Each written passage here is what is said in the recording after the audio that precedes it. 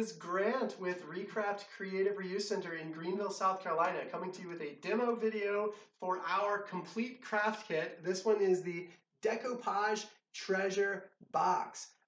We have links to other people doing decoupage, but this is a Recraft original, so I'm going to walk through everything that's in this box. It's everything you need, not only to get started, but to complete a craft that you'll be proud of to give as a gift. So all complete craft kits come with basic instructions as well as all the needed materials. There's plenty of room for personal creative style and technique. They're also appropriate for all ages from 4 on up. It is a very safe, versatile, creative reuse project. These are perfect grab and go presents, rewards, boredom busters, you name it. And even the tools are included in this box. So all craft kits, again, come with that set of instructions, as well as some information about our Scrap Rabbit's 7 R's of sustainability. Comes with a cool vinyl sticker. You can make it here in Greenville. Yeah, that Greenville postcard.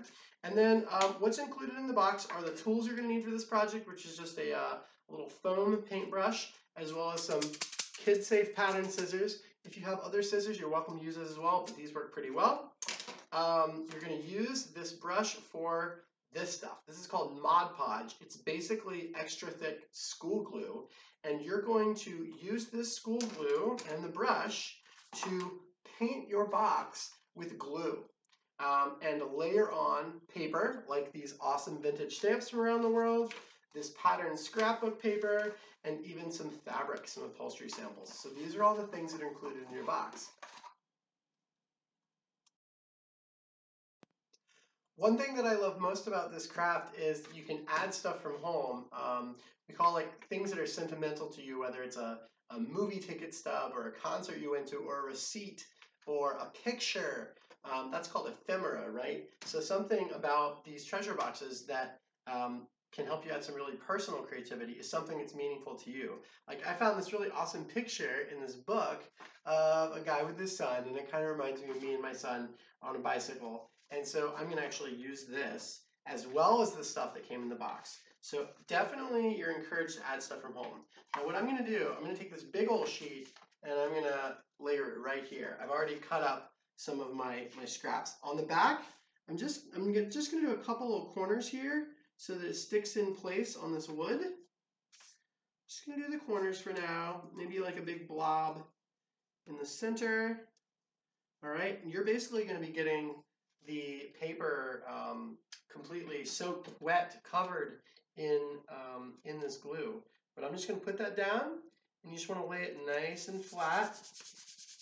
Rub it on there, get those corners, and here's what really makes it stick. Is you're going to come back with another layer, and this is the decoupage technique. Decoupage is a French word that means to cover with paper. It's a really nice way to dress up just about anything in your house, and it comes, so the word page means page, right, paper, and deco to decorate or to cover. So what you're going to do with this is you're going to kind of smear down all of the corners, get into all those little edges and stuff. You want the paper really adhering to the wood.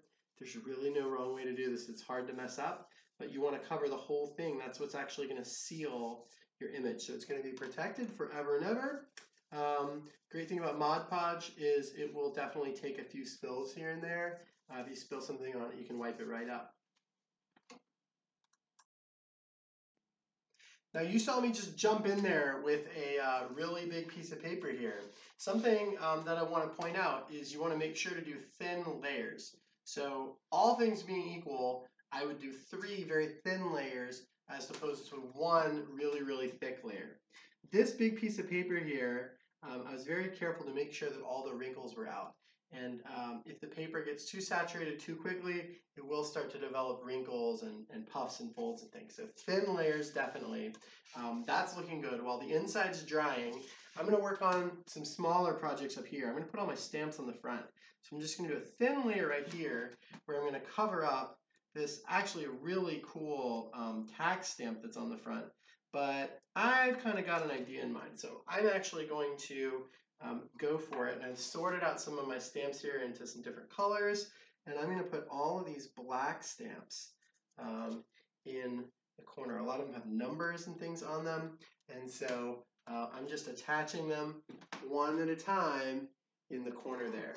And as soon as they're attached and they're down, make sure all the corners are down. And then again, I'm going to go over them with a very light coat of that Mod Podge. So there's definitely some different styles of crafter. I like to have a general plan before I go in, so I've arranged my stamps actually kind of generally how I want them to be on the box. I've seen people jump right in, everything's okay, there's no wrong way to do this craft. I think Miles Davis said something along the lines of, I'll play it first and tell you what it is later. So crafting's always a bit like that. I try to have personally a general direction I'm going in, and then when I get in the flow, I just let that take over. Whatever works for you. I do want to give you a couple tips here. The Mod Podge, or even school glue, if that's what you're using, it's forgiving to a point.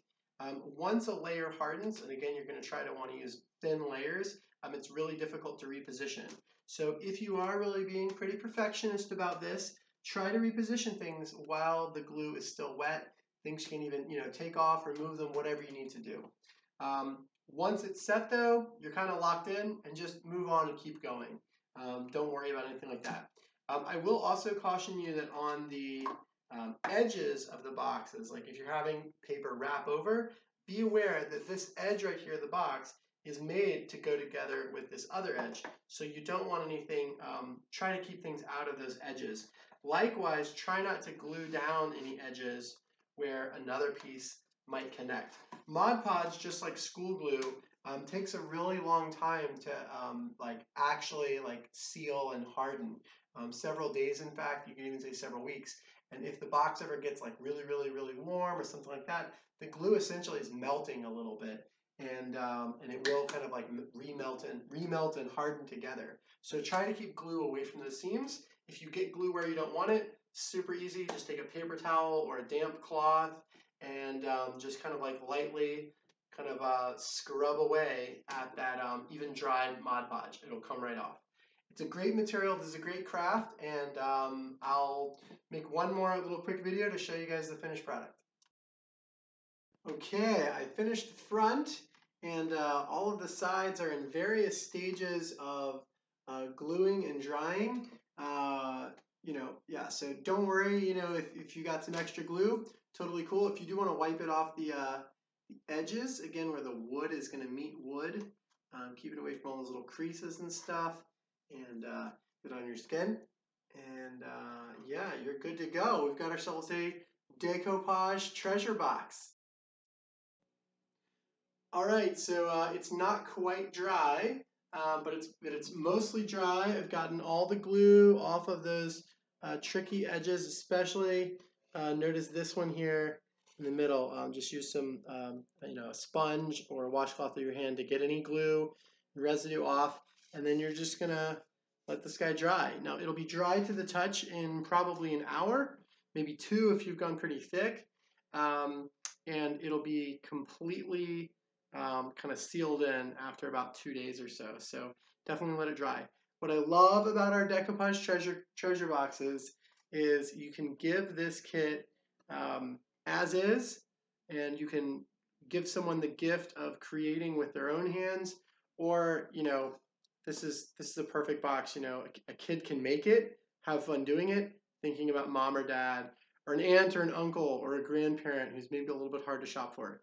Everybody needs a place to put their stuff, and this box is going to be just perfect for me. So thanks for watching. Enjoy the Decoupage treasure boxes.